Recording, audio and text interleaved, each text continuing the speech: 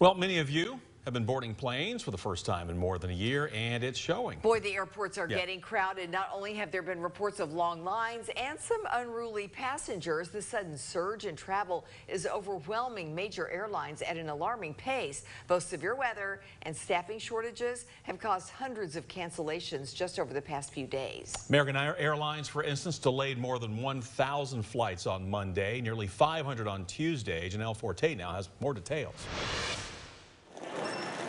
From check-in to checkpoint and on board, air travel on a fast track to pre-pandemic levels. Airlines are struggling to keep up. So they're still going by the guidelines of we're just trying to crawl into it, but the thing that's happening is people are running into it. Delta Airlines responding to that sprint, announcing a massive hiring push. The company saying, quote, as we shift gears towards recovery, we know we need reinforcements to help us serve our customers this summer. We're excited to add more talented professionals to the Delta family.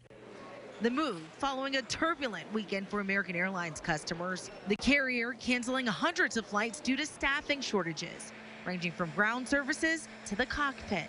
A year ago, we were flying and we were canceling flights because we didn't have enough passengers. It's hard to believe that a year later we're canceling flights because we don't have enough pilots. The airline says it plans to cancel about 80 more flights per day through mid-July as a result. What's the holdup of getting these pilots, especially the ones who are furloughed, back in the cockpit? What's the holdup?